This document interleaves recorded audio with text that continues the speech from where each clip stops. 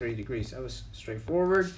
Next one is a graph question, and not a graph question, it's more like a gradient question, similar to that. Straight line L1. So you remember y is equal to mx plus c, where m is the gradient, c is the y-intercept, okay? So c is the y-intercept. So this is involving perpendicular equations. We would like to put our coordinates there. Find the coordinates of a point where L2 crosses the x-axis.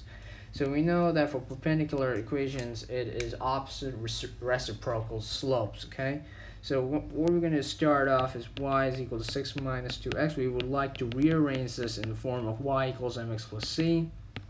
Once we rearrange that, we have to find out the gradient and find the opposite reciprocal slope.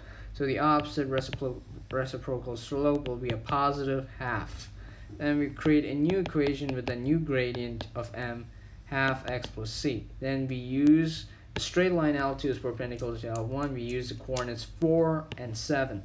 So we input 7 in y, half of 4 plus c. We find out what c is through substitution, and we should be getting about 5. Okay, once you find out that, you can directly put it in your value of half x plus 5.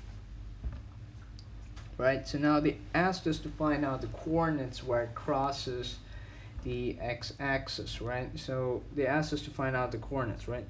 So we have to just give it y as 0.